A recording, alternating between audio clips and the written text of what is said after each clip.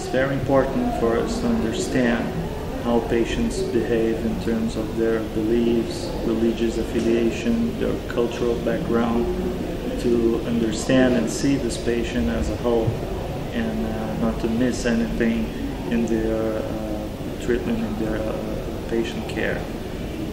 Many patients in the world population is at least 9% religious, with some religious affiliation. Almost 100%, 95 and more of people worldwide also believe in God. So at least some issues regarding their practices, their beliefs, will be important for more than 90% of people. And if we need to understand patients as a whole and treat them as an individual, looking at their health issues, their mental status, and their spiritual and religious beliefs, will probably do a better job in taking care of these patients.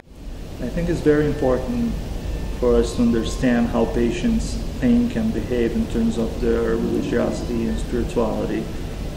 First, a very important issue is how optimism is related to placebo response in pain patients.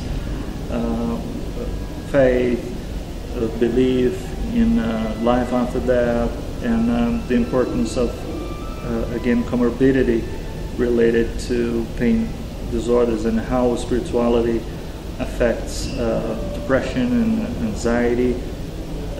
And of course, if we can understand better this patient and integrate spirituality in their treatment, I think we'll have better outcomes and a better pain response.